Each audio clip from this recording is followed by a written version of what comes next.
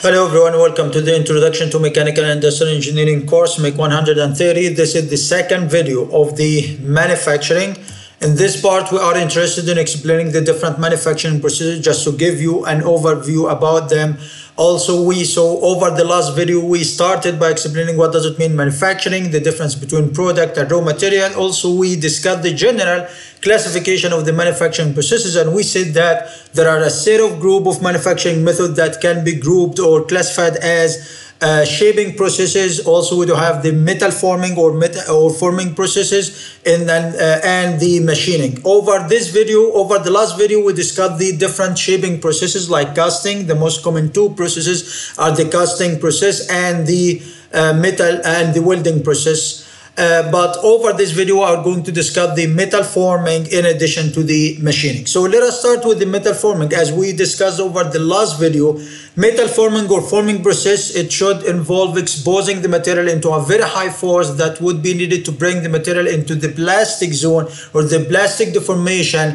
And the key condition here that we are producing or making a product by exposing the material into a force without melting the raw material. It means that there is no melting in that case, since we are working over metal forming or forming process. And in many of the cases of the metal forming process, the volume before the process or the manufacturing process will be preserved after the manufacturing process. It means that the volume of the raw material after and before the manufacturing process is still the same. So in the metal forming, this is basically what distinguishes the metal forming from the shaping. As we discussed the shaping processes, we have to melt the raw material first in order to make a product. But in the metal forming, that is fine if we can heat the raw material, but without melting the raw material. It should be still in the solid state, and we are going to expose this material into a very high force in order to bring it to the plastic deformation. As we discussed before, previously over the previous videos, that when we bring the material into plastic deformation, we are going to change the shape of the material, and this change will be permanent. It means that we're going to end up with a permanent change in the material shape, and this is the objective of the metal forming process. So we can count that a metal forming process is failed in case that we couldn't able to achieve a plastic deformation of the material, or in other words, if we couldn't able to achieve a permanent change in the material shape. But if we can have enough big force that we are acting with this force on the material to make a plastic deformation and to achieve a permanent change in the material shape, in that case, we're going to have a successful metal forming process. Metal forming, it is lots of metal processes that can be grouped or classified as a metal forming, like the rolling process, the forging process, the extrusion, the drawing, and the sheet metal working. These are the most common types of metal forming. And again, as I mentioned, in the manufacturing processes class, you're going to go over these manufacturing methods and study their mechanics with more detail, but in another course. But here the objective is just to go over these different manufacturing methods and understand the difference between rolling, forging, extrusion, drawing, and sheet metal forming or sheet metal working processes. So starting with the rolling process. So it is from the name. It means that we are using rolls, and this is the basic thing, this is the basic tool that we are using in this metal forming process, that we are using two rolls, and these two rolls are used to squeeze and decrease the thickness of a slab or a sheet, or it is not a sheet, a plate of metal that is going to be squeezed between these two rolls. In the meanwhile, these two rolls are rotating to push the material, to feed the material from the entry side to the exit side. So the material or the plate of the metal, it enters the two rolls from this direction, and it is squeezed between the two rolls. So there should be a very huge force or pressure acting by the two rolls over this sheet to squeeze it and decrease the thickness after the rolling process. So this is the main objective of any rolling process. The main objective is used mainly for reducing the thickness of a plate using two rotating rolls. This is the basic idea or the fundamental thing of the rolling process. But another thing that you should understand, that basically it is not necessary just using the rolling process for decreasing the thickness of a plate, but basically we can use the rolling process in doing so many things. So even within the rolling process, there are so many different types of the rolling process. These things will be explained in detail, as I mentioned, in the manufacturing processes class, but the objective in this course is to understand what does it mean a rolling process. So simply, the rolling process, and also, as I discussed over the last video, don't stick to the word, but stick to the procedure. Understand the procedure. So when we mention a rolling process, you should understand there is a metal, one of the metal forming process, in which the material is not melted. The material is still in the solid state, and the material should be exposed into a very high compression or a very high rolling force that big enough to decrease the thickness of the plate from a certain value to a lower value. So as you can see, it enters here with a certain velocity and a certain thickness. So T0, this is starts or indicate the initial thickness of this plate. After rolling, the rolls are rotating, and this rotation of the rolls is gonna grab the plate and squeeze the blade between the two rolls and reject the blade or eject the blade from the other side with the lower thickness as T final. So T final, this is the final thickness. After rolling process, it should be lower than the thickness of the slab before the rolling process. Definitely send the volume before, this is the volume of the slab before rolling, it should equal to the volume of the same slab or plate after rolling, since the volume is preserved. So as long as the thickness decreases, it means that the width and the length of the plate should be increasing to compensate the reduction in the thickness that has been achieved by the rolling process itself. So within the rolling process, this is the main objective, as I mentioned, to decrease the thickness. What's going to happen to the length and the width? The other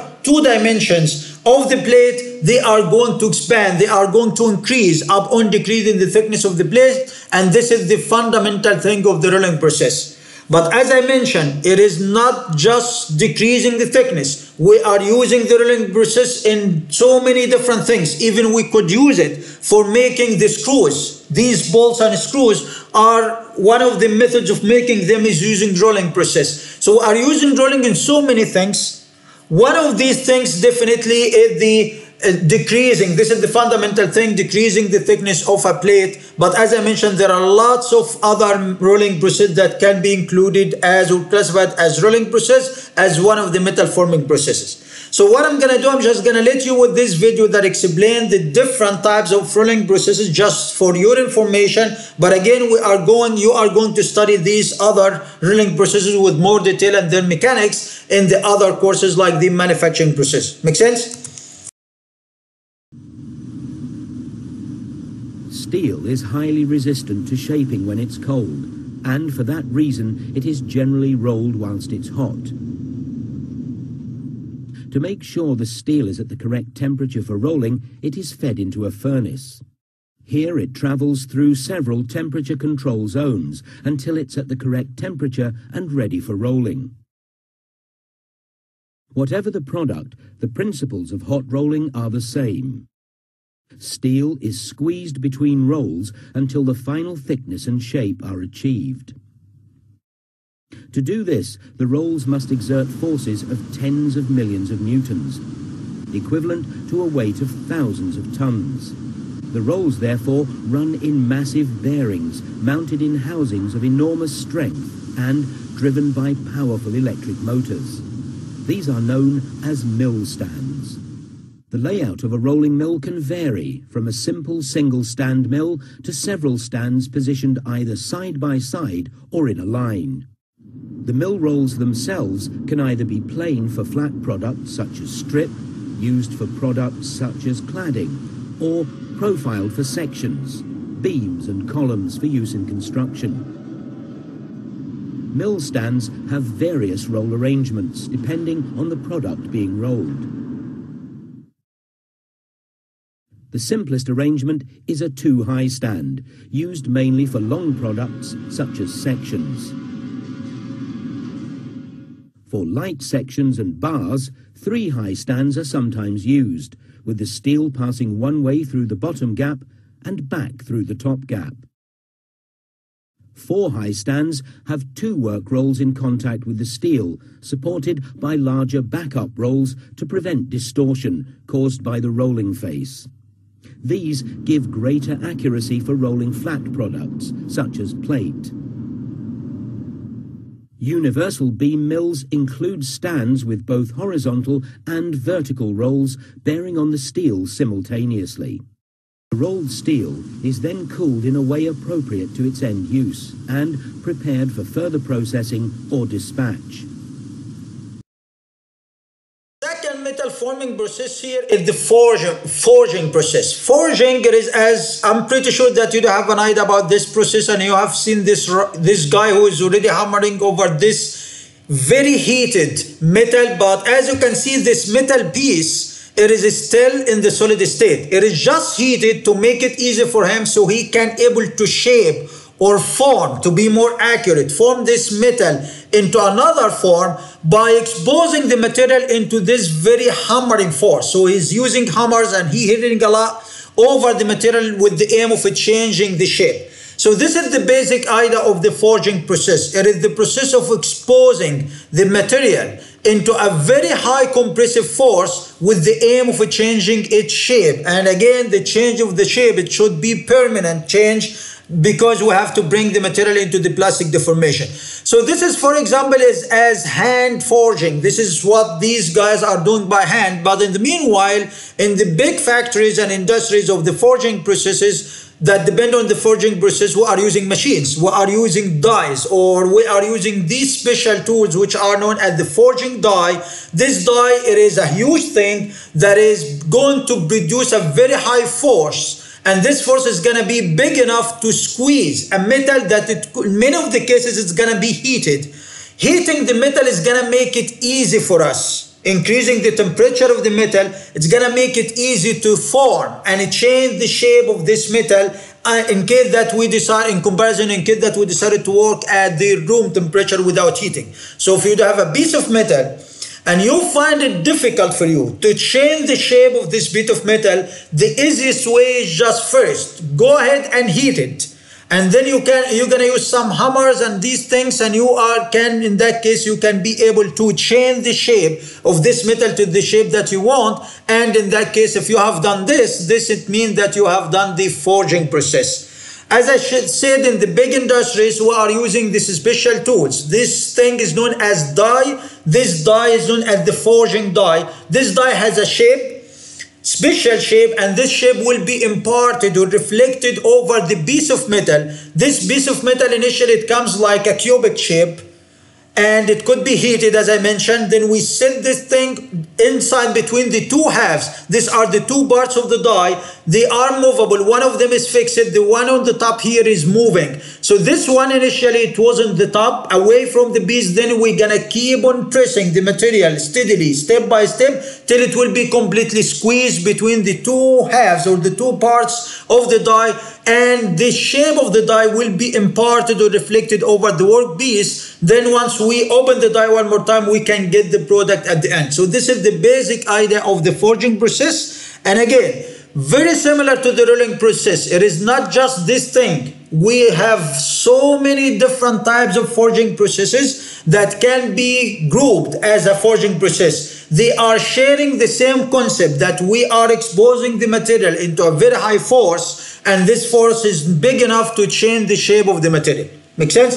So to explain to you further what does it mean a forging process, and to understand the other different forging processes, I'm gonna let you with this as other video.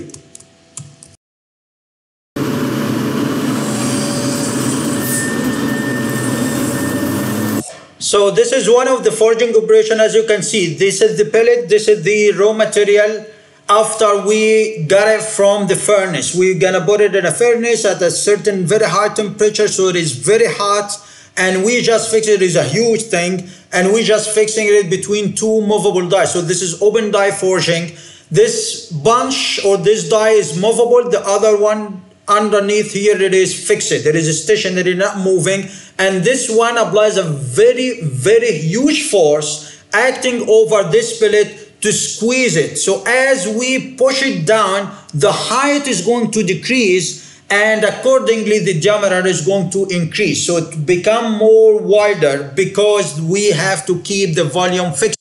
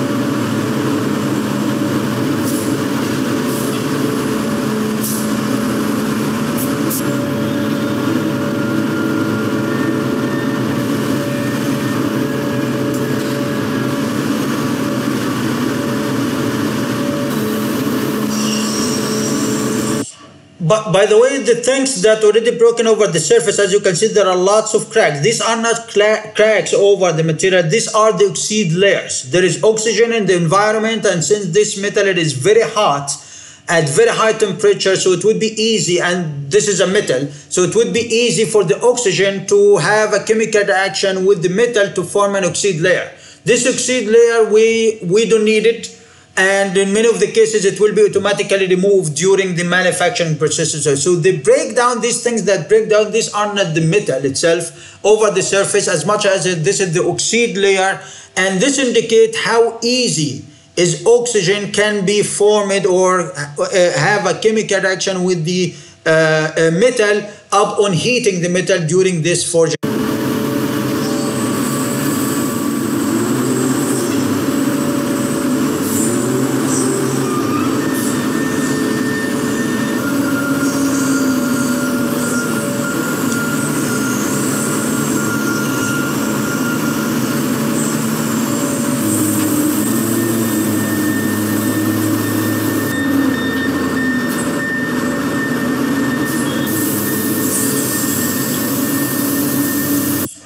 So as you can see, this is over this process here, the metal part, it is, or this product, it is not just done by one forging operation. No, it goes through a procedure. It goes through multiple forging operations. So we're gonna end up with a final product at the end. So the next one is known as ring rolling. This is one of the rolling operation, not a forging operation. But here, this ring rolling operation that it will be seen here, this operation is used for enlarging the diameter of this ring, used just to make a ring.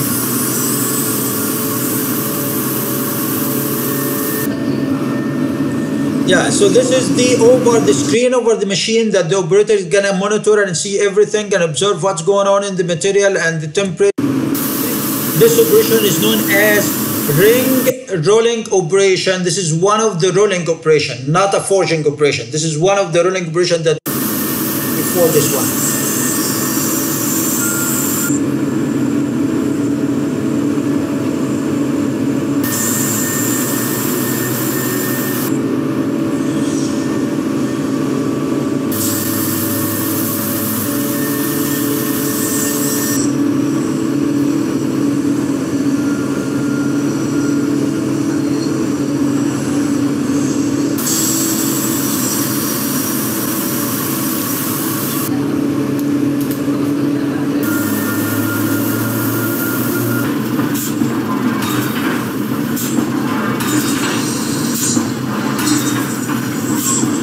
This is also another forging operation that is different. The previous ones that already shown in the video, that we were squeezing the material steadily, like we're applying the force steadily and keep on pressing step by step. But here this is hammering force. So it is a sudden force by hammering over the material. This gives more force over the gradually applied force. This is the same concept as the impact force that we explained over the previous videos.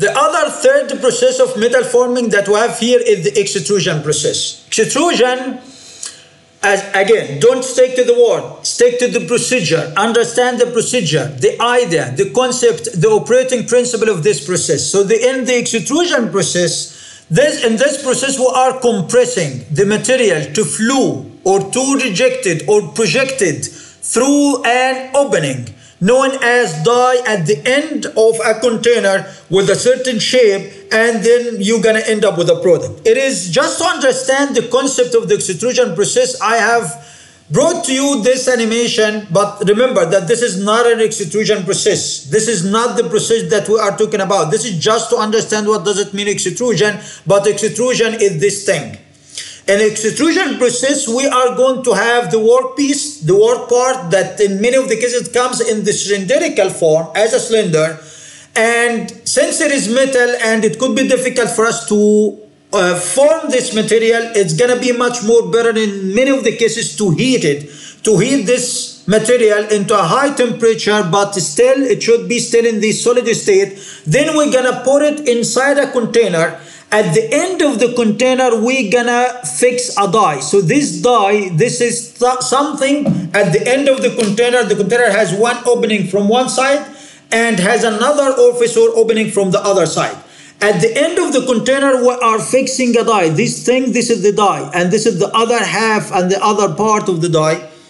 And we are pouring the metal inside. Then there is a press. There is a piston that we gonna compress and apply a very high compression over this metal Because of the force, the only thing for the metal to be projected or to be rejected out of the opening or the container is through the opening of the die itself. So this bar that has been rejected is known as the extrudate or the extruded bar. This is the product. So this is the raw material before extrusion, and this is how it's going to look like after extrusion. And the shape of the final product after extrusion or the extruded bar depends on the shape of the orifice of the die itself. So it is very similar to the ground beef, or the ground meat, like this grinding process. This is how we grind the meat to make it small pieces. It is very similar. Like this motor here has something inside that is gonna keep on pushing this meat, and the meat will be rejected or projected from the other side because of the push inside this container. So this is the container, and we're adding here the meat, and we're gonna keep pushing the meat to be rejected and extruded from the other part. So this is the extrudate, this is the product, this is the thing that is going to be obtained up on the extrusion process. So the extrusion process is very similar to the ground beef thing, but as I said, this is not counted as an extrusion process. This meat thing, it is not counted as extrusion, but here we are talking extrusion as metal. So in the extrusion process, it is the process of compressing the material to flow through an opening known as the die. This opening is formed by a die that is fixed at the end of the container with a certain shape, and upon applying this high pressure, you're gonna end up with a product. This is the basic idea of the extrusion process. Make sense? The next process is the drawing process. Drawing is very similar, almost has the same concept as the extrusion, but the difference between extrusion and drawing is that in extrusion we have to apply a compression. We have to push the material to be ejected, to be rejected from the other side, to be extruded from the other side. This is in the extrusion process. But in the drawing, we are using a die that is fixed at the end of a container. We are bringing a material after heating it and putting in this material inside the container, the same thing as we do for the extrusion, typically the same. But instead of pushing the material from this side, we are drawing. We are pulling the material to be extruded or to be drawn out of a die. This is the basic idea of the drawing process. So the difference, the essential difference between drawing process, the drawing process, and the extrusion process is, in extrusion we are pushing the material to be ejected from other end from the die in the other side, but in the drawing process we are drawing the material, we are pulling the material in the same direction as it should be ejected or extracted from the die to end up with a product with the same purpose, with the same aim. Mainly we are using it with the aim of decreasing the diameter. So it comes with an initial diameter D0, which is a bigger diameter, and after that, after the drawing process, the diameter is going to decrease to D final, and definitely as the diameter decreases, the length of this wire is going to increase. So this is the main difference between extrusion and drawing. Again, in extrusion, we are pushing the material to end up with a product, but here we are stretching the material or drawing the material, pulling the material from a die to end up with a product. Make sense? So to give you more detail about the wire drawing, because the drawing process, it is mainly used for making wires. Whatever the wire that used for steel that we are using for constructions, or it could be used for wire making, all the electrical wires are made by this drawing process. So I'm gonna let you with these two videos that explain the concept of the wire drawing or the wire making. I'm talking about wire, whatever it is, steel wire or electrical wire that used for all the electrical and conductors. So this wire making, as I mentioned, it depends on the drawing process, depend on the same concept that there is a wire that comes with an initial diameter D0, and then we are going to draw this wire through a die with this aim of decreasing its diameter. So this is the basic concept of the wire making based on the drawing process. So I'm going to let you with these two videos that explain this drawing process for wire making. After removal of the iron oxide layer, the wire is lubricated. A powered capstan draws it through a die, reducing the diameter. Further reduction can take place using extra dies. The drawn wire is finally wound on a spool. This transformation elongates the wire. 1 meter of 5.5 millimeter wire rod can be drawn to 30 meters with 1 millimeter diameter, or 484 meters with 0.25 millimeters diameter. The process increases the tensile and yield strength while reducing ductility.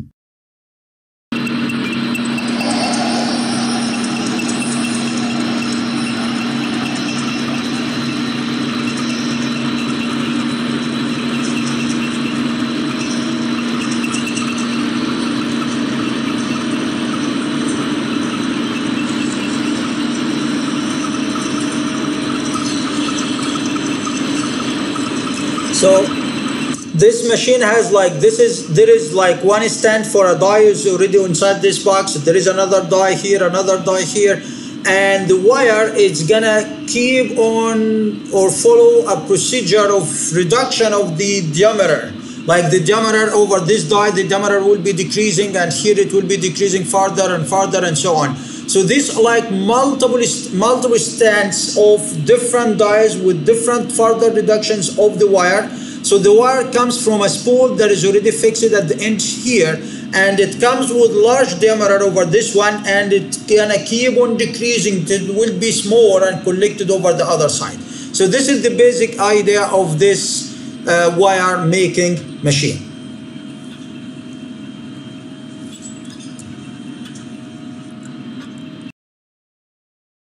The last thing here or type of metal forming process is sheet metal forming or sheet metal working. So the sheet metal working, it is not just one process. It is like a group of processes, like the drawing, like the extrusion. So these types of processes, there are lots of other extrusion processes, and there are lots of other drawing processes. The same thing for the sheet metal working. Sheet metal working, it is a set. It is not just one process. It is a set of processes that used to shear, bend or draw sheet metals into different products and different shapes. It involves three main processes: shearing, bending, and drawing, and you should understand the difference between these three types of sheet metal working processes that can be done over sheet metals.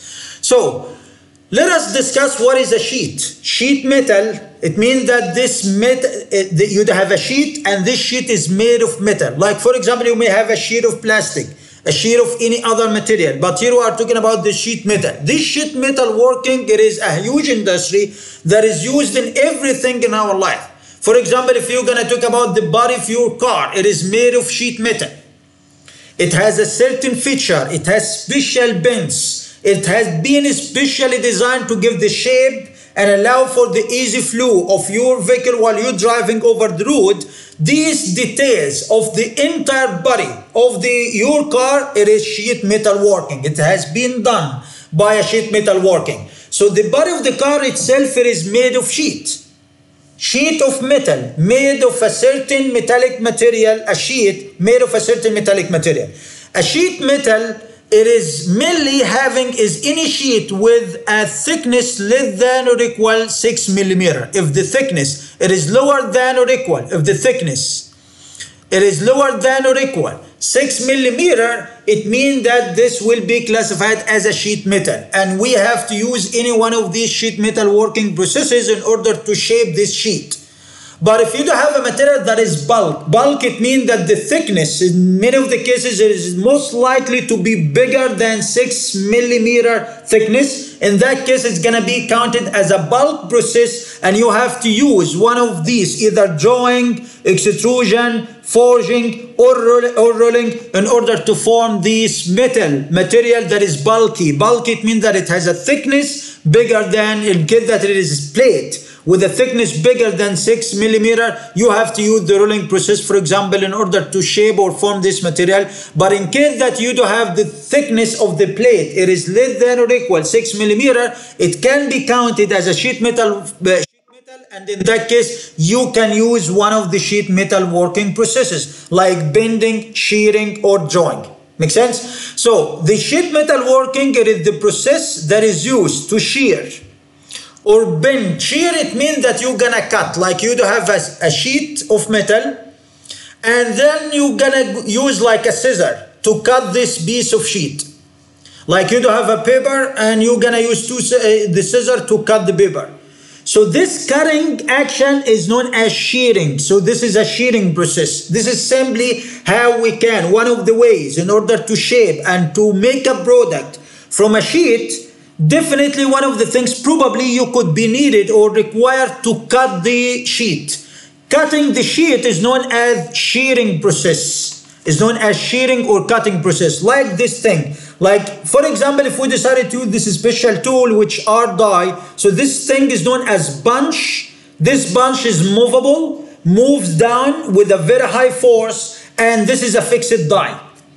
And this is the sheet metal, the piece of sheet that is made of metal, and this bunch moves vertical, and the clearance or the distance between this line of the die and this surface of the bunch, there is a very small distance between them that allows the clearance of the bunch with respect to the die, the movement of the bunch with respect to the die. Once the bunch moves down, it's going to cut the sheet into two pieces, separate or cut the sheet into two pieces. This process is known as shearing process.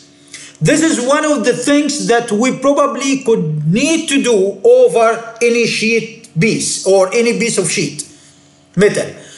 The other process is bending. Bending, it means that you're going to have a piece of sheet or a sheet metal that is straight, then for some reason you would like to bend it into a certain shape. So this requires a process known as a bending process. So this sheet has been bended into V shape. Initially, before bending, it was straight. It was perfectly straight. Then we're going to have this bunch. This bunch is going to move down, going to keep on squeezing and bending this sheet into this V-shaped die. So the die has a V shape. The bunch also has a V shape. This is going to end up with forming this sheet into a V shape. In that way, this process is known as a bending process. The third process is the drawing process, or known as deep drawing process. This deep drawing or drawing process mainly used for making cups. For example, let us assume that you do have a cup that is made of sheet metal. In that way, this cup, it is empty. There is a cavity, interior cavity, or something empty inside. It is like a cavity inside this cup, just a cup. So this cup initially, it comes like a circular blank sheet. It comes in that way, like this is a blank sheet, which is a circular disc of sheet. And then we are fixing this thing over the die. And then we are moving the bunch which has this curved surface, right? And moving this bunch with a certain speed and force. And once this bunch is going to be moved in over this blank sheet, which is a circular, after bunching and after doing the drawing process, this sheet will be forming and shaped into a cup form. It's going to take the same form of the die and the bunch in that way, and this is going to be the final product. This process is known as a drawing process. So all of these things are different operations and different things, and it changes over the shape of a sheet metal that we can do using these different bunches and dies. In all of these things, we should have a bunch and a die. Bunch and die. The thing that moves, it is the bunch. The thing that is fixed is known as a die. And this bunch and die, they do have specific shape, and they are especially designed together. This is known as sheet metal stamping die. So this thing is known as, this is the name of the tool.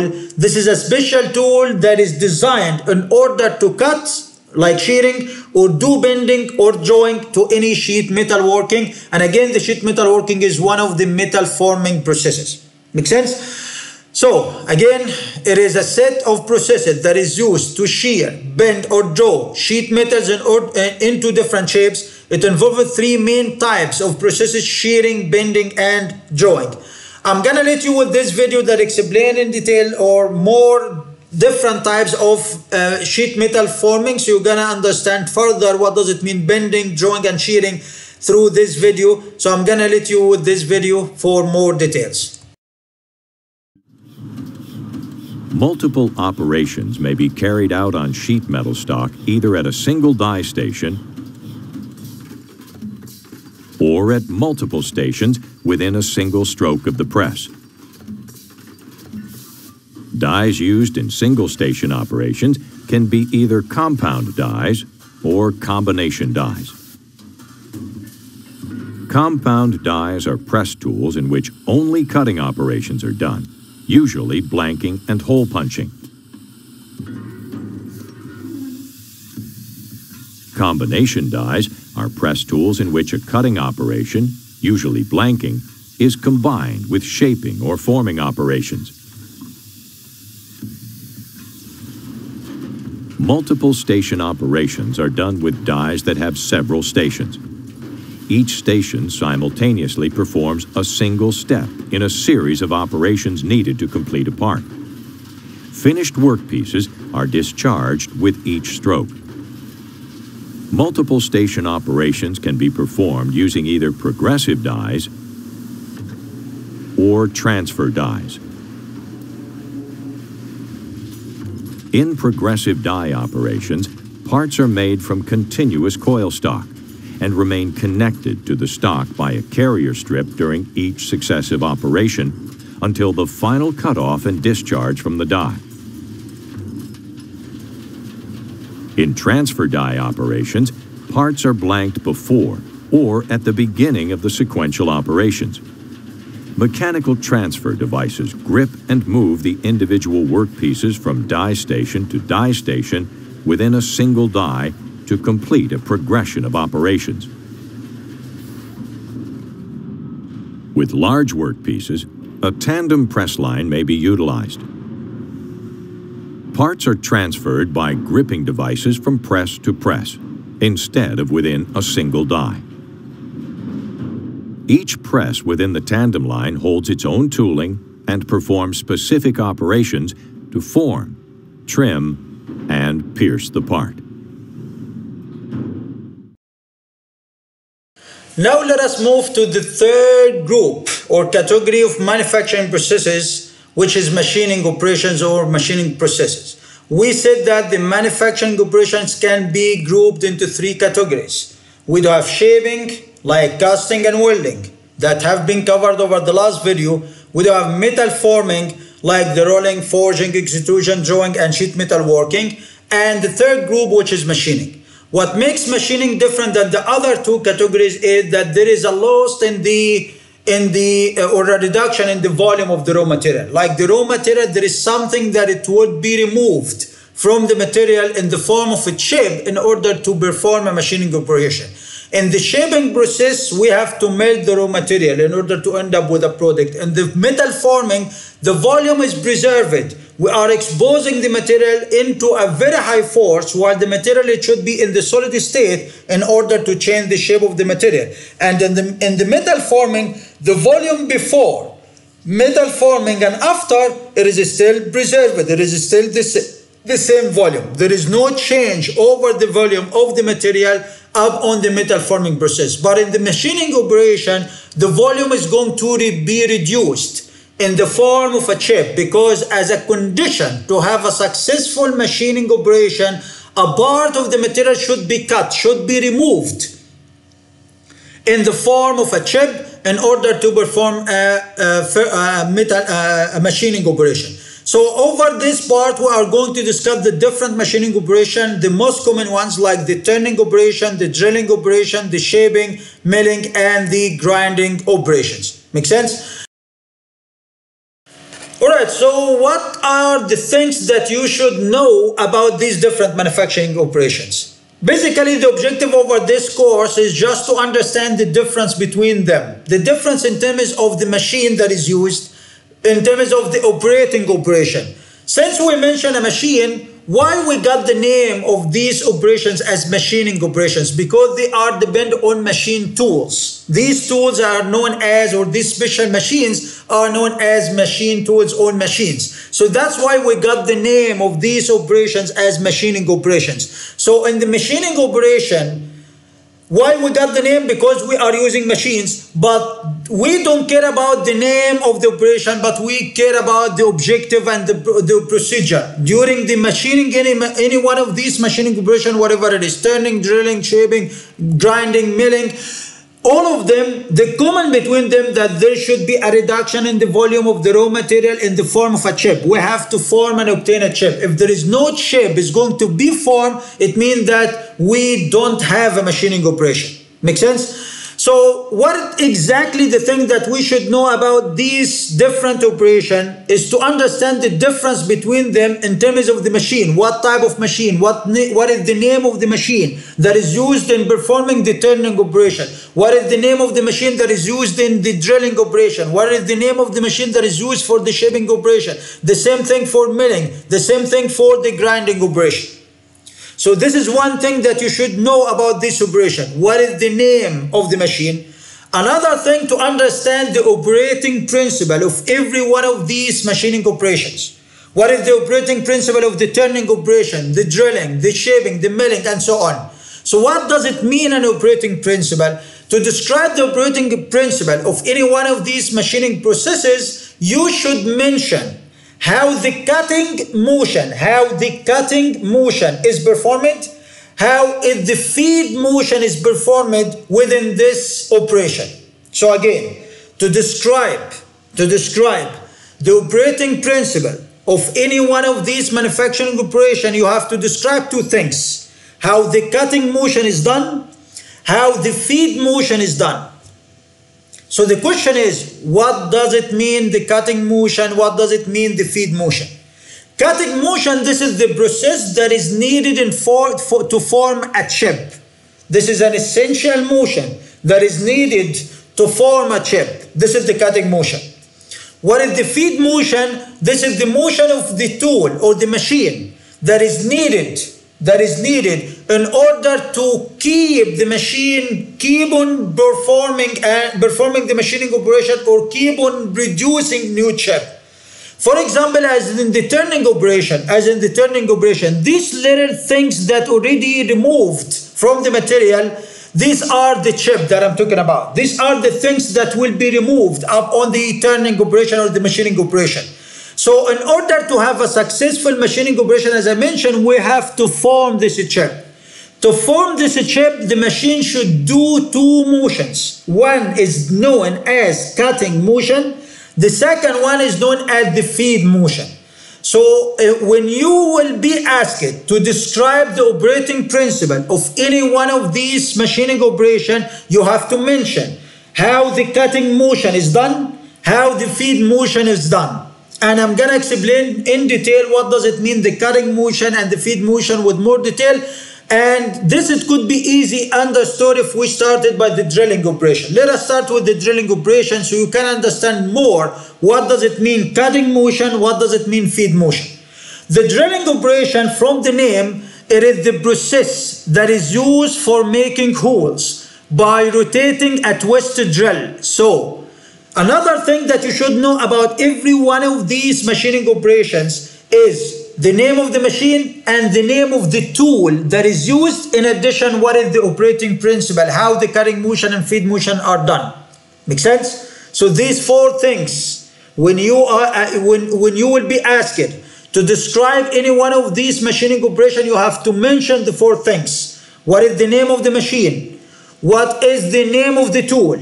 What is the operating principle as cutting motion, how it is done, and the feed motion, how it is done. Make sense? So, the drilling operation, it is the process of making holes.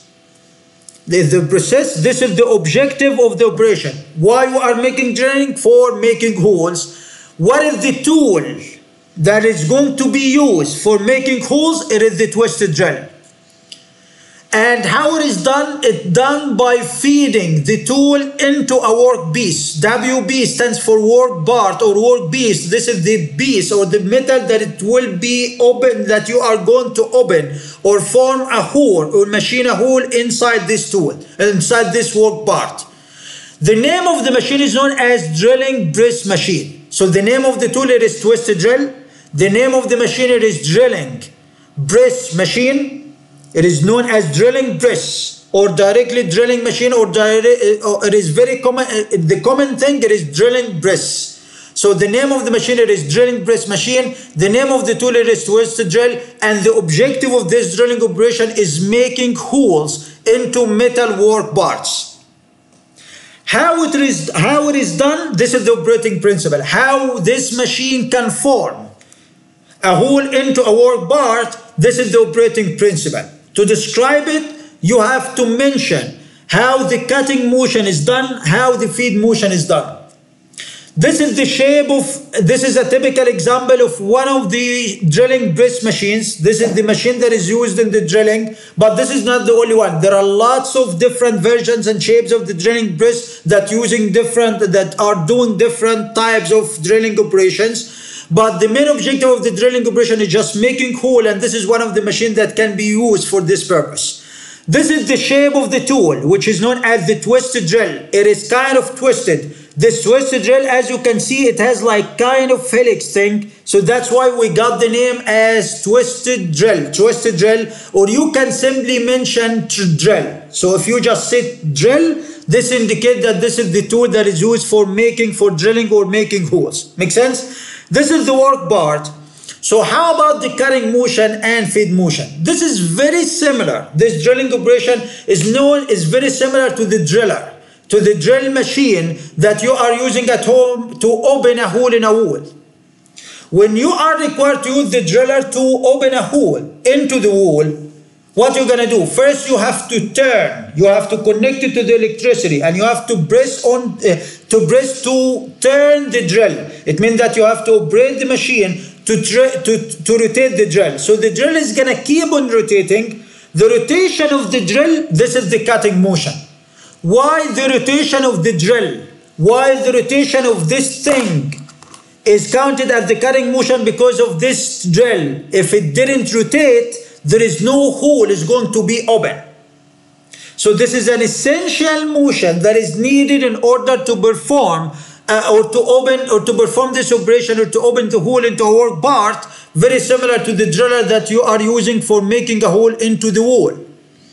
You have to you have to connect it to the electricity first, and you have to turn the drill, and you have to keep on pressing. So the rotation of the drill, this is the cutting motion. Then you have to keep on pressing over the wall, steadily, easy, step by step, to open the hole into the wall.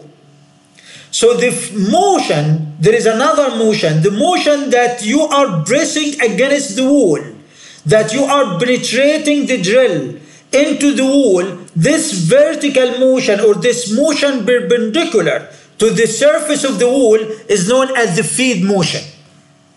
So these are the two motions that you have to achieve in order to open a hole into the wall. First, the twisted drill should be rotating. So this is the cutting motion. So the rotation of the twisted drill, it is the cutting motion. The second motion is known as the feed motion. What is the feed motion? That you have to keep on pressing and pushing the twisted drill to penetrate inside the wall to open the hole. This motion is known as the feed motion. You have to keep on feeding to open the hole. So this is simply what does it mean, the cutting motion and the feed motion in the twisted drill. So when you are required to describe the operating principle of the drilling operation, you have to mention that in the drilling operation, the rotation of the twisted drill is known as the cutting motion. It is named here, it is not accurate, it should be like the cutting motion. So the cutting motion comes by the rotation of the twisted drill, and the feed motion comes by the motion of the twisted drill perpendicular to the workpiece surface. You have to feed to allow the twisted drill to penetrate into the workpiece to open the hole. So these are the two motions that describe the operating principle of the twisted drill: the cutting motion and the feed motion. Make sense? So these are the four things that you should understand for every single manufacturing operation. What is the name of the machine? It is drilling press machine. What is the name of the tool? It is twisted drill. How the cutting motion and the feed motion are done? The cutting motion is done by the rotation of the twisted drill. And the feed motion is done by moving the twisted drill vertical, perpendicular to the workpiece surface to open the hole. What is the main objective of the drilling operation? It is mainly used for making holes into work metal parts. Make sense? So this is the basic idea of the drilling operation. Similar to the drilling operation is the turning operation. It is one of the other machining operation. The turning operation uses a machine. The name of the machine is known as the lathe machine. So this is the name of the machine, lathe machine, which is this thing. This is a typical schematic that represents the shape of a lathe machine. This machine, it is a very common machine that used for any machining operation. This is one of the fundamental machining operation, which is the turning operation using this lathe machine. This lathe machine has many parts. This part here is known as the head stock. This is known as the head stock. Inside this head stock, and this is the thing that you're gonna see in the lab when you're gonna go there. Well, inside this head stock, you're gonna find lots of gear. This is the gearbox of this machine.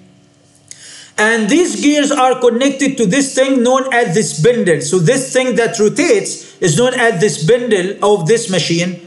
This spindle has a shock that is already used for fixing the metal part. So the workpiece is the thing, this blue thing, this is the work part or the workpiece that is going to be fixed into this spindle. And once we switch on the engine or switch on the machine, the spindle is going to rotate to give rotation to the work part as shown here in this animation. This thing, this yellow part is known as the carriage. This thing is known as the carriage. This carriage is movable over something here that is named as lead screw. This is known as the lead screw. This is just for your information, and this definitely will be explained to you when you visit the lab.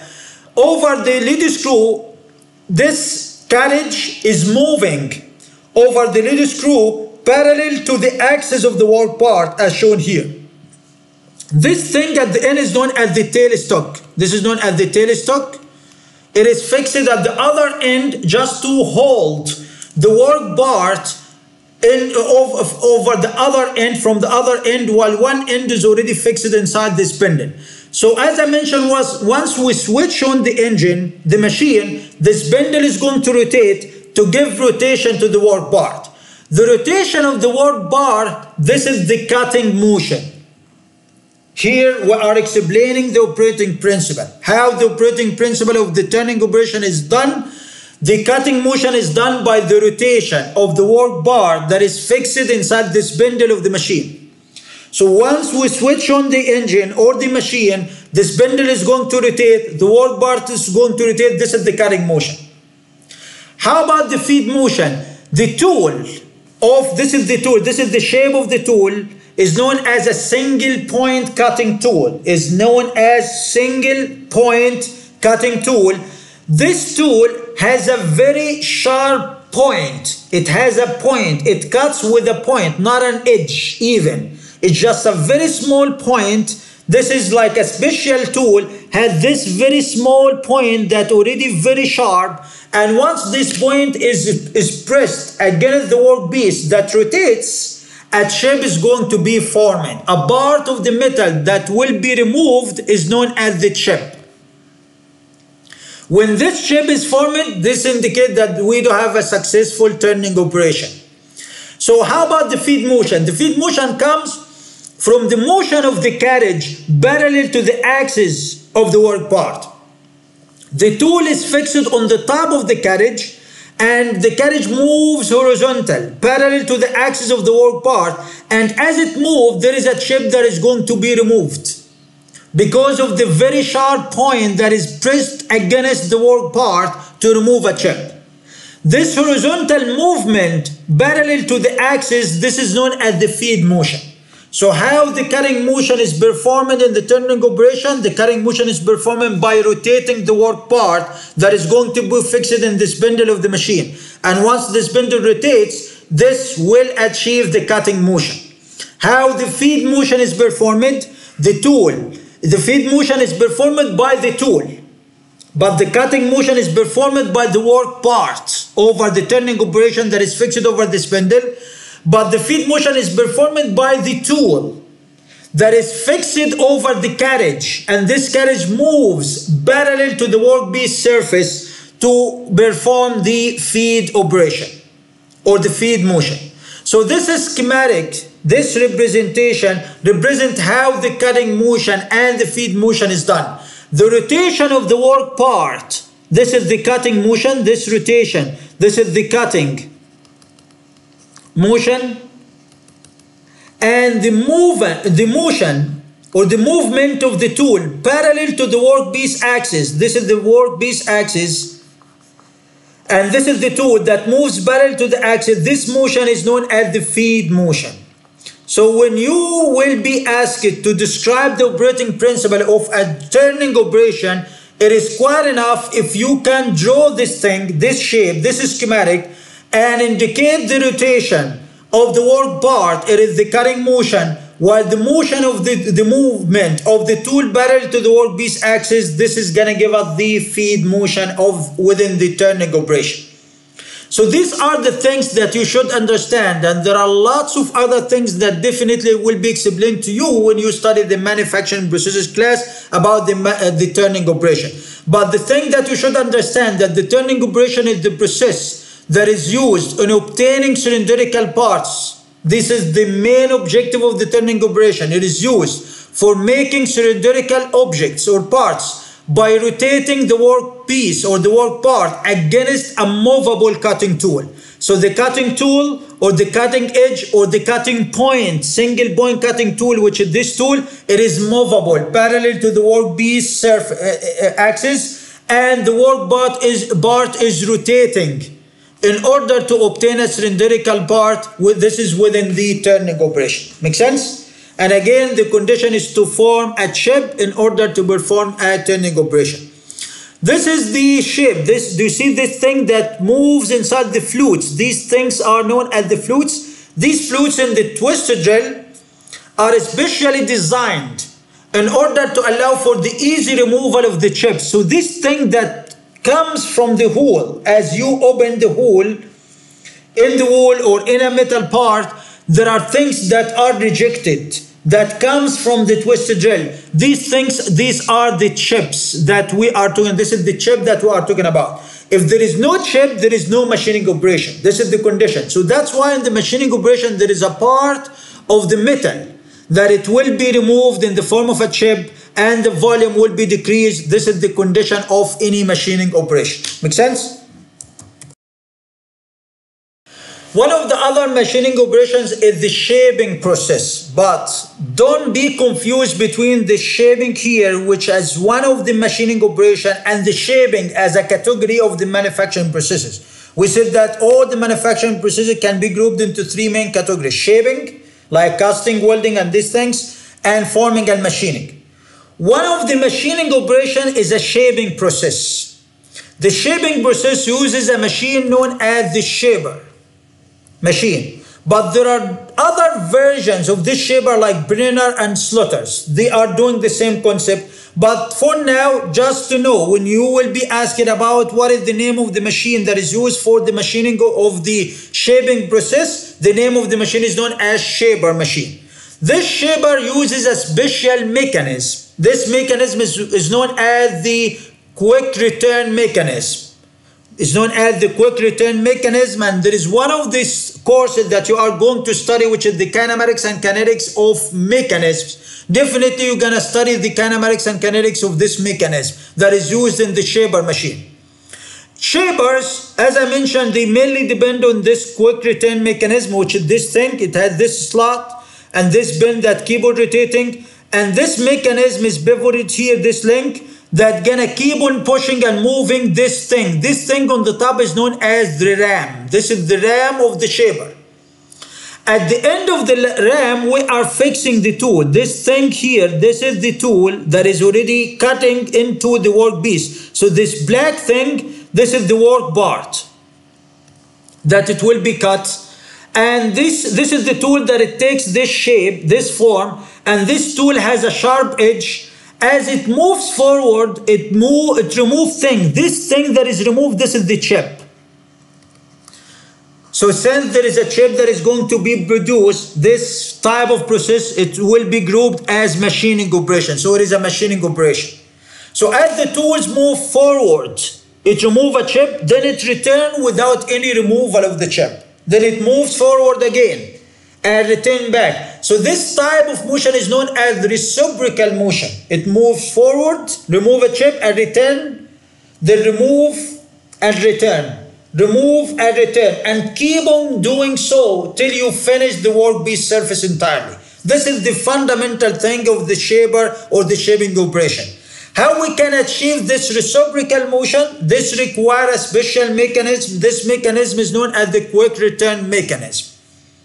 Make sense? This thing that moves is known as ram. This ram is fixed over a slide that moves, that allowed for the easy move forward and backward or forth and back motion of this ram. At the end of the ram, we are fixing a tool in something that we call a stool post. This tool is fixed on the front of the ram. It has an edge. As the ram push the tool forward, it's gonna remove a chip, and then it will return without any chip removal and repeat the process till we finish the surface. This is the basic idea of the shaping operation. So it is the process that is used mainly for making surfaces by reciprocally moving a tool, by the reciprocal movement of a tool. The tool moves forth and back. This reciprocal motion, repeated motion, with a cutting edge. The tool should have a cutting edge which should be sharp enough and strong enough to cut over the workpiece surface to produce a chip. This is the basic idea of the shaping operation, and the name of the machine that is used, it is shaper. The name of the tool, it is the shaper tool, or like the cutting tool in the shaper machine, which is just a cutting tool. It is just named as a cutting tool. So this is the name of the tool in the shaping operation.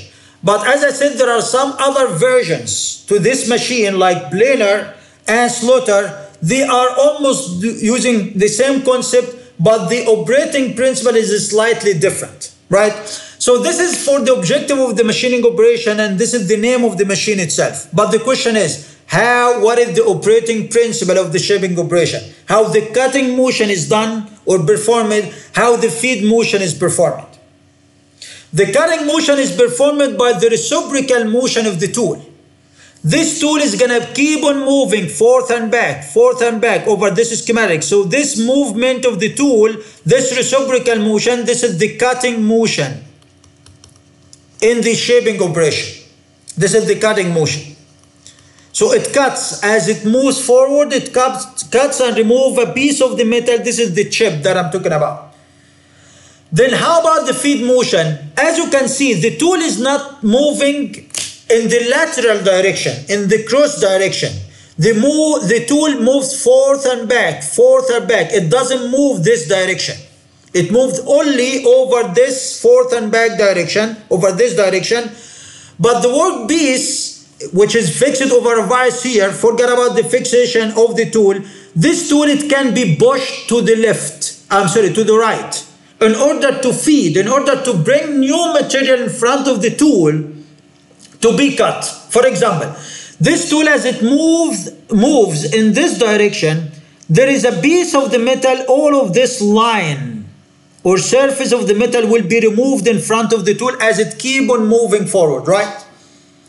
Then the tool will return without any cutting. How about if we didn't move this workpiece? The tool, it will have the same path. One more time, but in that case, it's going to take the same line. It's going to move over the same path one more time. But in that case, there is no chip will be removed. Why? Because we already removed the chip from the previous path. So we have to push the material into this direction, into this right direction, to bring new material that hasn't been removed yet in front of the tool. And once the tool moves forward, it's going to keep on removing the chip. So this is how it works. Like the tool moves forth and back, then we push the workpiece, slightly push the workpiece to the left or to the right. So this lateral displacement, this lateral movement, this is longitudinal. This is the movement in the longitudinal direction. This is the movement in the lateral direction, or the transverse direction, or the normal direction. This movement, this is the feed motion, how it is done by the the shaping operation. So as the tool moves forward, it removes a chip, return without any chip removal. Then we push the workpiece. Then remove and return and push the workpiece. Remove and return and push. So the pushing in the lateral direction, this is the feed motion, how it is done by the shaping operation. So this is the operating principle of the shaper machine or the shaping operation, that the reciprocal motion, the cutting motion, comes from the tool, that the tool moves reciprocally. Like the reciprocal motion of the tool, this achieves the cutting motion. And the lateral movement of the workpiece, this achieves the feed motion. This is how we can describe the operating principle of the shaping operation. Make sense? The next operation is the milling operation. Milling also one of the fundamental and important machines that used in the industry, especially that depend on the machining operation. In the milling process, it is the process of making surfaces, very similar to the shaping process.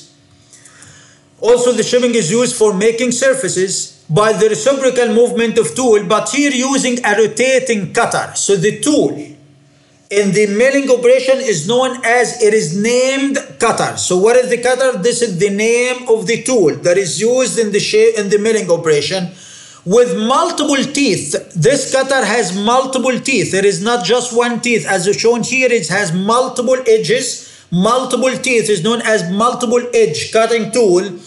Against the workpiece bar that can keep on rotating, and as it rotates and moves, it's gonna remove a chip. These things that flies, these are the chips.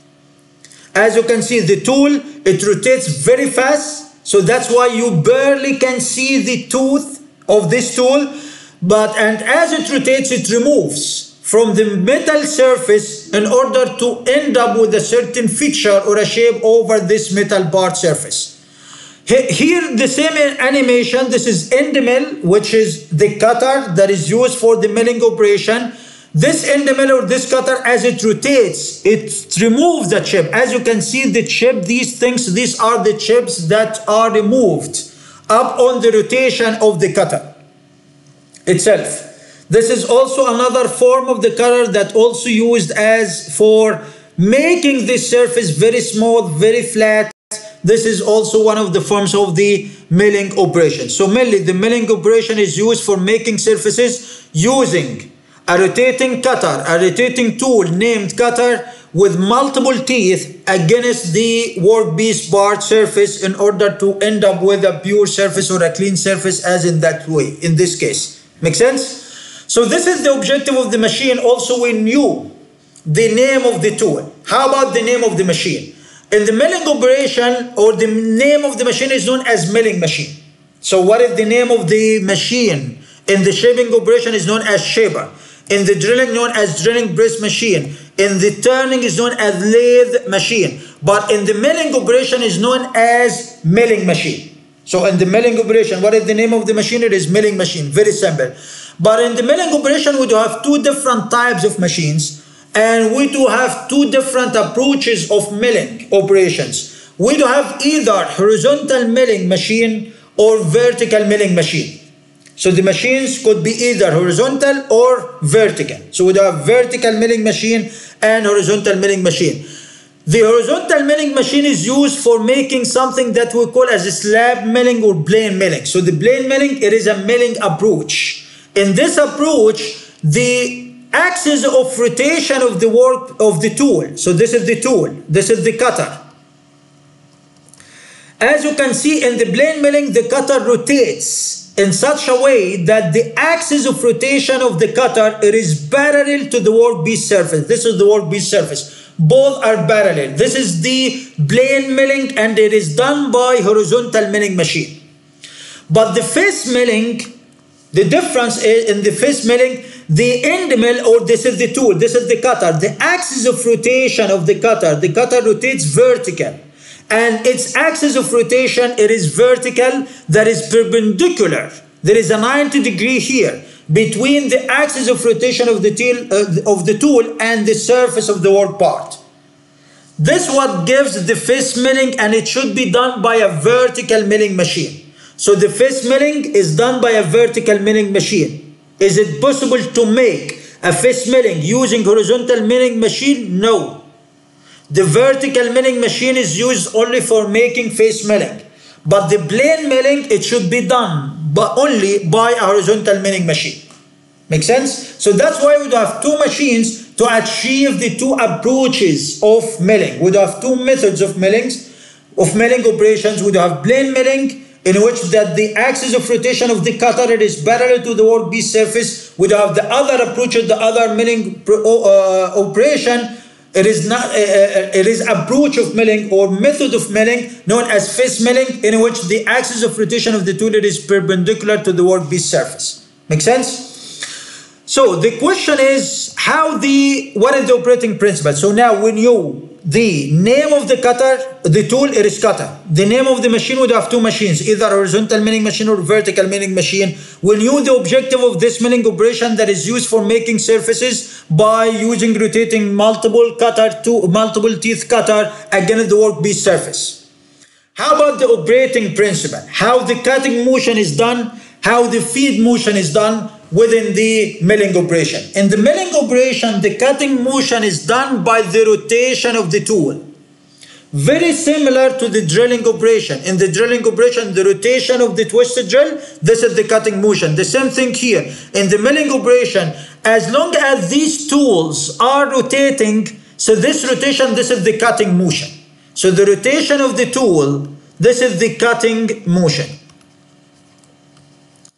How about the feed motion? The feed motion, it could be done in many of the cases using the tool, like as you can see, as the tool moves.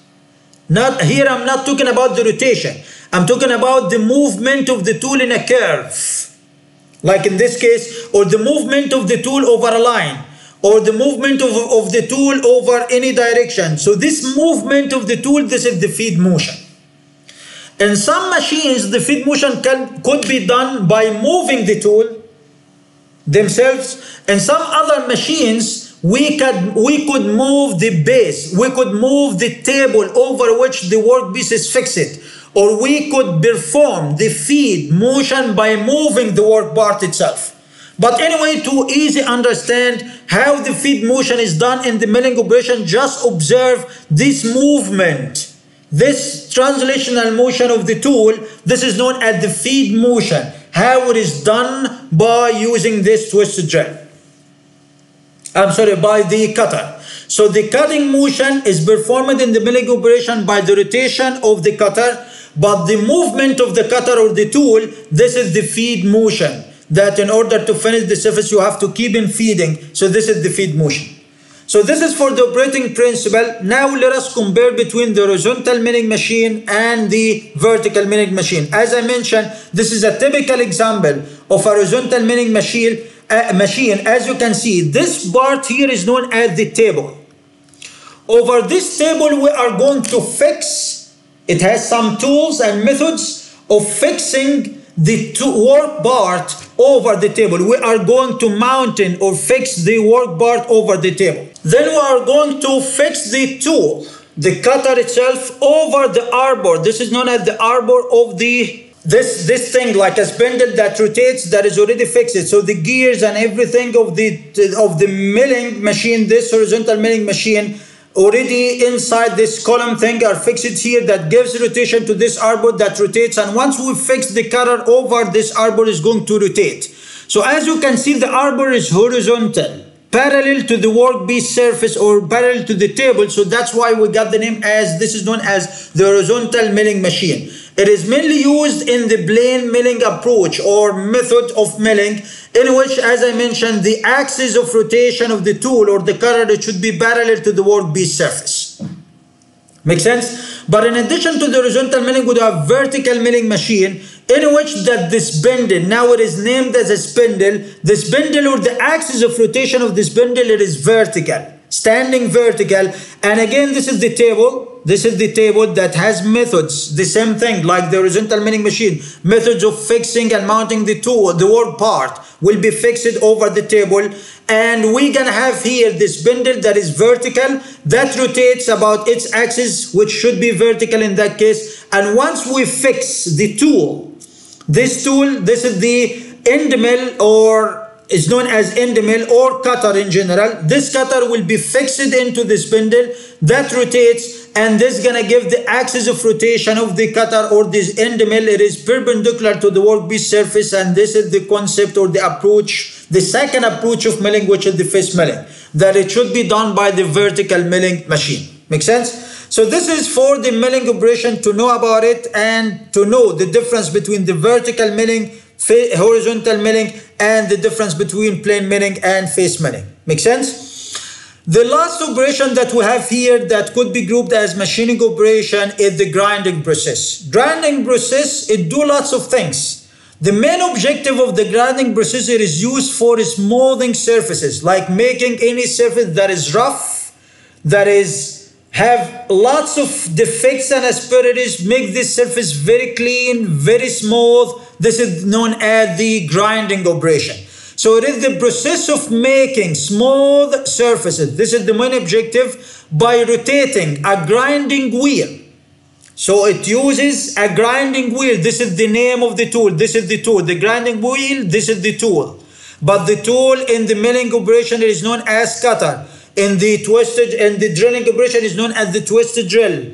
In the lathe machine or the turning operation is known as single point cutting tool or point tool. In the shaper it is cutting tool. In the grinding operation is known as a grinding wheel. We are using a wheel like this one. So all of this is a grinding. This is like hand grinding that you can do over grinding or cutting. In some cases we could use this grinder even for cutting. But as I mentioned, this is the main objective of the grinding operation of making smooth surfaces by using rotating grinding wheel. The grinding wheel should be rotating as shown in this animation, and this guy is using to sharpen the edge of the tool. One of the things we could use these grinding wheels for resharpening knives, for resharpening tools, for resharpening edges of any tool, whatever it is. Make sense? But also we can use it for making surfaces smooth, and this is the main objective of the grinding operation. As I mentioned, against the workpiece surface, this is the basic idea of the grinding operation. But as I mentioned, we can use it for smoothing surfaces, for sharpening tools, for so many other things. We can even using it for cutting metals into two pieces using this thing. Even we can use it for cutting materials. This is also one of the objectives or functions of the grinding operation. Similar to the milling operation, we do have two machines. We do have horizontal grinding machine and we do have vertical grinding machine. Like the milling, we do have horizontal milling machine and we do have vertical milling machine. Here we do have also horizontal and vertical grinding machine. So this is the name of the tool, is known as the grinding wheel. This is a typical grinding wheel, a typical form. This grinding wheel, it is made of two special materials. One material is known as the binding material, and it includes inside it some small grits. These grits are very strong material, very small particles that are going to use to remove small pieces of the surface of the material with the aim of making this surface very smooth. So this grinding wheel, it is a special thing. So as you can see, if you had a chance to look or to see a grinding wheel, and this is the thing that you're gonna see also in the lab, you're gonna find that the grinding wheel surface, it is very rough. Because of what? Because of these small grits and particles that already random distributed inside the grit to give it the ability to remove small pieces of the material surface with the aim of making this surface smooth. So this grinding wheel, when it rotates, this gives the cutting motion. Here we are going to talk about the operating principle, how the cutting motion is done, and the feed motion is done by the grinding operation. In the grinding operation, the rotation of the grinding wheel, this is the cutting motion. How about the feed motion? The feed motion, it could be done by the grinding wheel itself, that you're gonna move the grinding wheel parallel to the workpiece surface, Or the other option, you could move the workpiece itself, like you're gonna keep on moving. So the grinding wheel rotates in place. This is the cutting motion, while in the meanwhile, the workpiece is gonna keep on moving in that way, in this direction, to bring more material in front of the grinding wheel to be ground, and to end up with a smooth surface. This is the basic idea and the operating procedure. So this movement of the workpiece horizontal or parallel to the axis of rotation of the grinding wheel, this is known as the feed motion. So this transverse motion, this is the feed motion, how it would be achieved in the grinding operation. So this is the operating principle. Again, the rotation of the grinding wheel.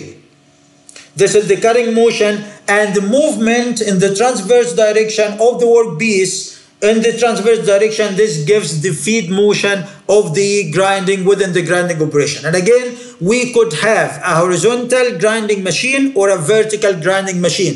This is a typical example of a horizontal grinding machine. As you can see, the axis of rotation in the horizontal grinding machine will be parallel to the axis of the workpiece surface, very similar to the horizontal milling machine. But in the vertical grinding machine, the axis of rotation of the grinding wheel will be perpendicular to the surface of the workpiece, perpendicular to the table, with the aim of making the axis of rotation of the grinding wheel perpendicular to the workpiece surface, very similar to the vertical milling machine.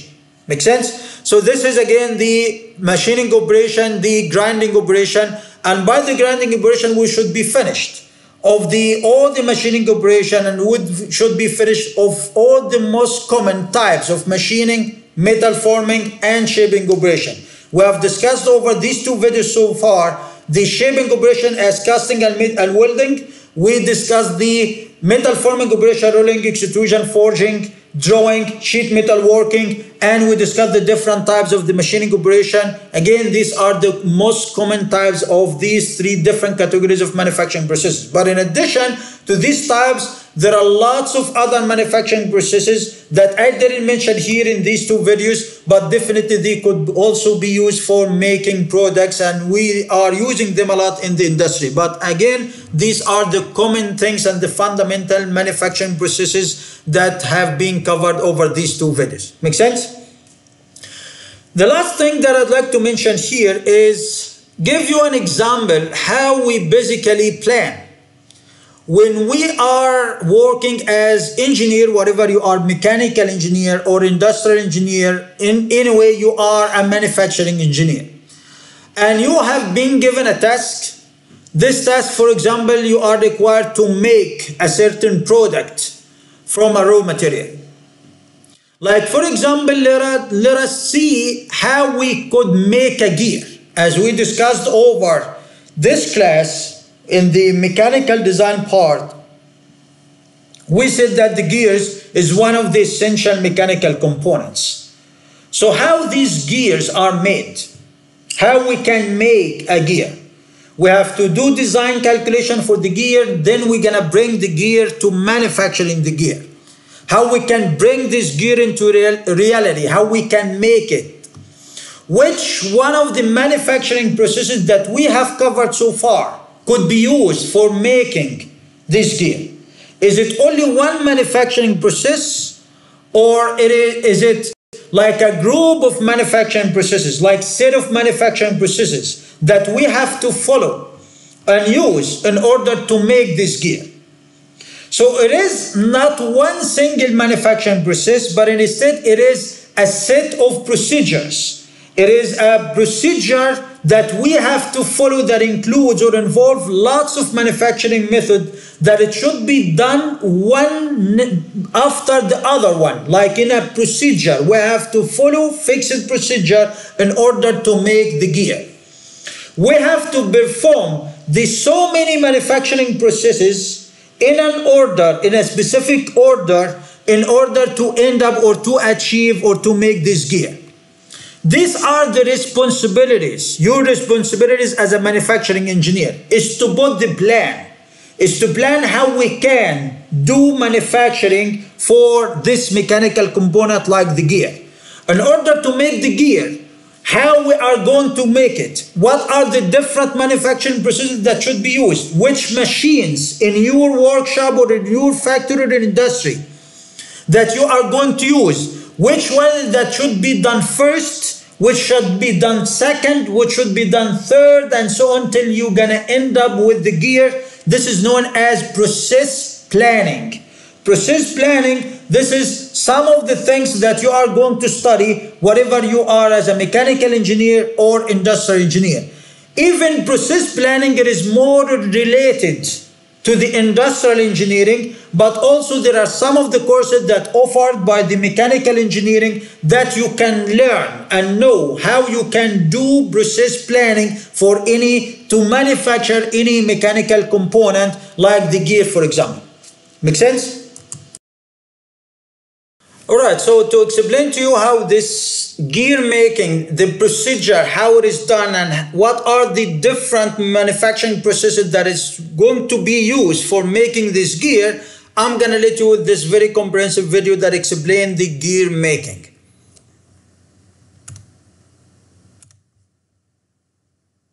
Or a car's transmission, you've seen a system of gears. A gear is a wheel with teeth that meshes with the teeth of another gear to transmit power on a continuous basis.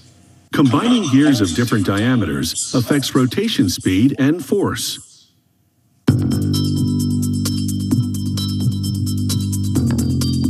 This factory makes gears that go into transmissions for industrial machines. Production begins with a large round bar of high-grade steel, which contains a certain amount of carbon to make it even stronger. Yeah, so this is the first process in the gear making that we have to bring. Initially, we come with the design and we know exactly what should be the diameter of the gear, because any gear, it should be circular with a certain diameter. And depending on this diameter and the material type, we're gonna bring a raw material. So this is the raw material. This bar comes very long, even if it is longer than this, but it seems that they have cut lots of things from this bar, so it became shorter. But anyway, it comes very long, made of a certain material. This is the raw material. They can't even export this material from other countries. Anyway, then they are using this sewing machine. So they are gonna sew this piece, gonna slice one cylindrical piece that depend on the thickness of the gear itself out of this bar, out of this raw material. This is the first step. An automated bandsaw slices off a piece that's the right thickness for the size of gear they're making. This piece is called a gear blend. So the question is, can we classify this sewing process as a machining operation? Yes. Why it is classified as a machining operation? We didn't mention that sewing, it is one of the machining operation. No, it is, but it is not that common, so that's why I didn't mention it over the slides. But definitely it is one of the machining operation. Why? Because as you can see, it involves the formation of a chip. And these very small things. This piece is called a gear blend. These things on the top, these are the chips that is going to form because of the sewing process. So it is one of the machining operation. And as I mentioned, this is step one, that we have to slice a piece, cylindrical piece, out of this bar using this sewing machine, and depending on the width and the thickness of the gear itself. This piece is called a gear blend.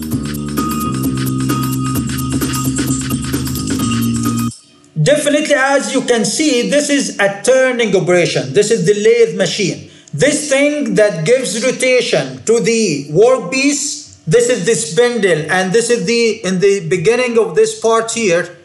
As you can see, do you see this thing? This is like a clamping piece. There is one clamp here, another clamp, and there is a third that is not shown. Should be down. So this is known as 3-jaw shock. So this shock, it is used for fixing the workpiece, this blank of the gear, over the spindle that is going to rotate very fast. Then we are going to bring the tool in order to cut a chip out of this thing. This operation is known as the turning operation, and this is the second step. The objective of this turning operation is to try to bring this slice this cylindrical slice into a very close shape into the final shape of the gear, but definitely without the teeth of the gear itself. So this is the second They mount the blank on a manufacturing process. computer-controlled lathe. As it spins, a turret carrying a series of... So as you can see, this little small thing, it almost cuts with a point. Very sharp point that cuts into the workpiece. This is the cutting tool that is already fixed over the tool post of the machine, and it moves. So the rotation, as we discussed, this is the turning operation. The rotation of the workpiece, this is the cutting motion, and the movement of the tool, this is the feed motion. ...of carbide tools moves in. One tool after another takes its turn machining the blank to a specific shape.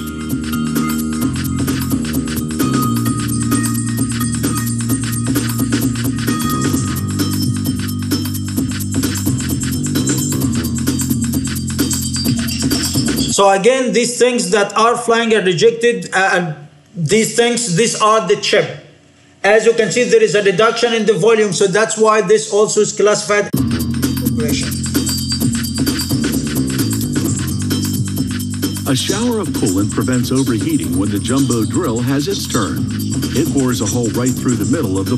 So this is also another type. As I mentioned, the turning operation, it is not just as I represented over the slide. We do have so many different things that we can do over the turning operation or the lathe machine.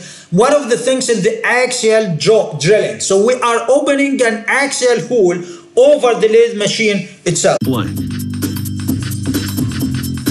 The last tool carves a groove on the front of the blank. This final bit of metal removal lessens the gear's weight. Now the blank goes into a computer-controlled mill. The mill drills holes through... So this is a milling machine. This is the mill. This is a drilling machine. This is the milling machine that uses in the mill that rotates. So this is another manufacturing process. So it is a procedure. As you can see, it is not just one manufacturing process that is going to be used for making a product and that's it. No, it is a set of manufacturing processes that should be done one by one, step by step. So we have finished, we sliced the piece, we used the turning operation, we have finished the turning operation, then now we are doing the milling in order to open these holes. We can open this hole using the twisted drill, or even we can use the end mill in that case for open. Which lubrication will flow when the gear is operating. Why we are using end mill here or milling operation? Because these holes are not open. It is not through hole, it is blind hole, and it should be with a certain feature that it should require, in that case, using the end mill. The end mill that rotates very fast. These holes also lighten the gear's weight. So it rotates very fast and penetrates inside the workpiece in order to open these. When the blank comes off the mill, they stamp it with the company name and part number.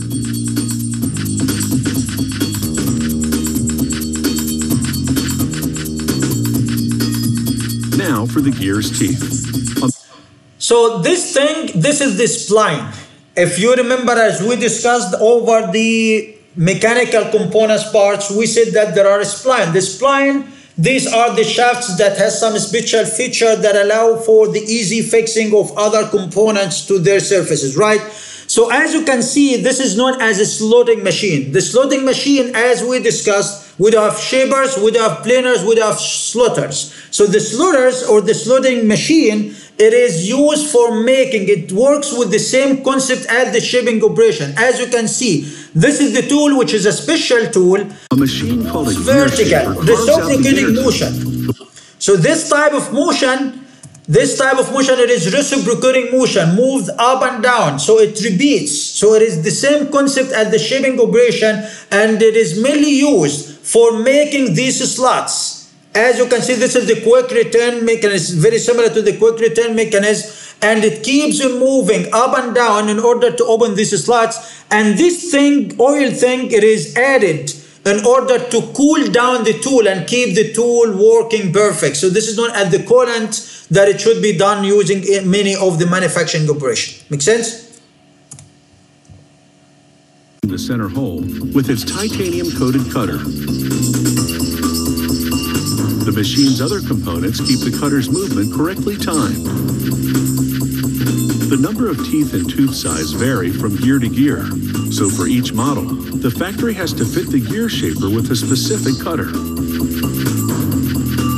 Now for the outside gear teeth, the computer-controlled machine. So this is another manufacturing process that I didn't explain, this known as the hobbing machine or the hobbing process. It is, we can do the same thing. This hobbing operation or process is used, it works almost with the same concept as the milling operation that is used in forming and shaping and cutting the teeth, the external teeth of the gear. So this is known as the hobbing machine or the hobbing operation. I didn't explain it, but as I said, it is very commonly used for the gear making. We can even use the conventional milling operation for making for shaping and machining the teeth of the gear, the external teeth. We can use the milling operation, or we can use the hobbing operation or the hobbing machine. But the common thing in this factor that they are depending over the hobbing machine because it is much more easy to form the tooth using this machine. Make sense? So this is another manufacturing process that comes after the slotting, the lathe machine, the milling, and so on. The machine that cuts them is called a gear hopper. The gear turns against it as it cuts.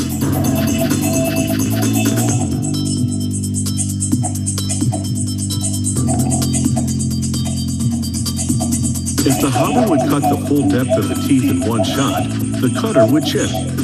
So the gear keeps turning around and around again as the hopper cuts a bit more with each pass until the teeth are the right depth.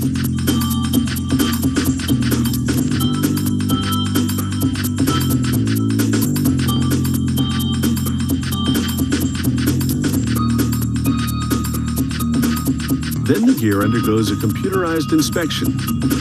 A probe scans the entire surface, including every tooth.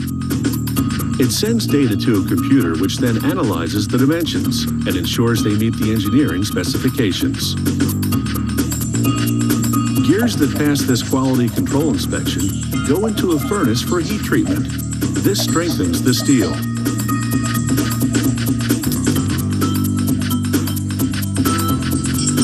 When the furnace reaches a certain temperature, they inject carbon inside.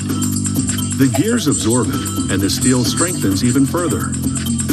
A soaking in oil afterward hardens the metal. Heat treatment, however, distorts steel somewhat, so each gear now goes to a computer-controlled grinder. It restores them to very precise specifications for bearings to fit properly.